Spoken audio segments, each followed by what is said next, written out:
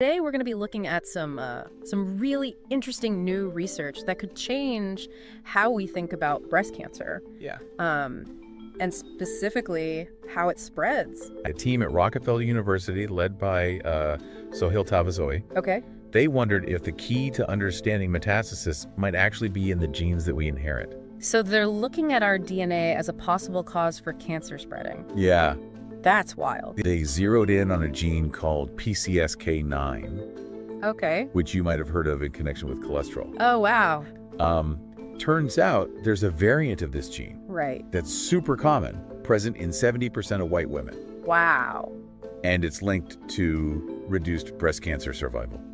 So those with the PCSK9 variant had a 22% risk of developing metastasis within 15 years, Okay. compared to just 2% for those without it. That's a tenfold difference. Yeah, it's a tenfold difference, which is pretty alarming. Yeah, that is alarming. Wow. But now researchers are looking into repurposing it for cancer prevention. Really? Of course, clinical trials are needed, but the potential is huge.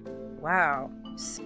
This research has challenged our assumptions, opened up exciting new avenues for exploration, and given us hope for a future where we can not only treat cancer, but also prevent it from spreading in the first place.